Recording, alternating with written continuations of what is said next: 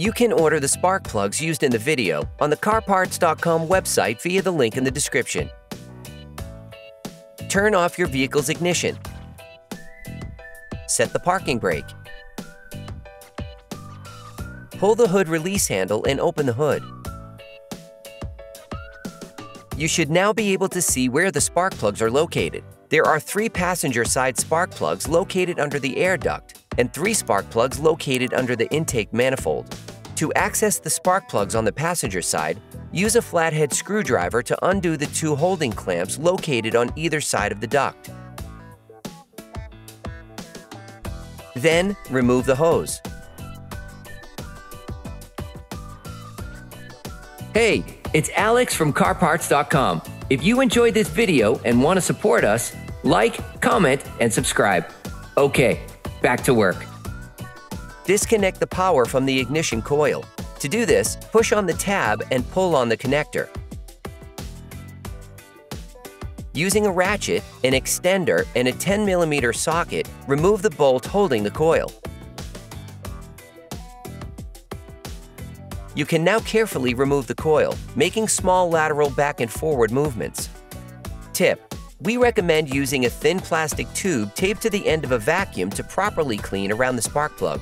This prevents the dirt from falling into the motor.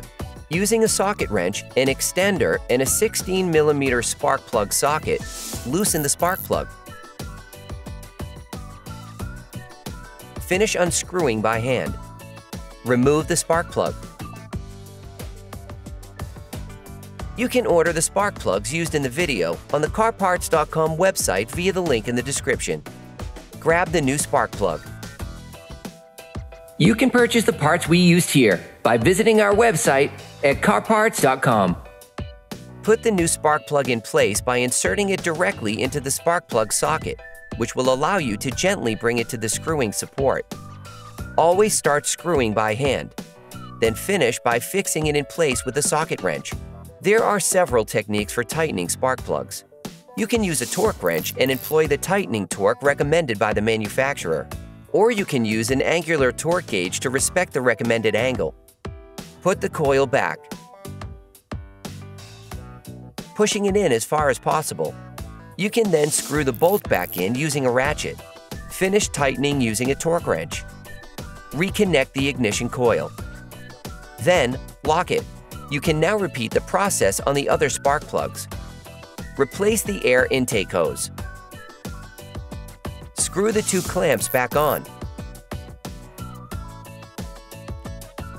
Operation complete.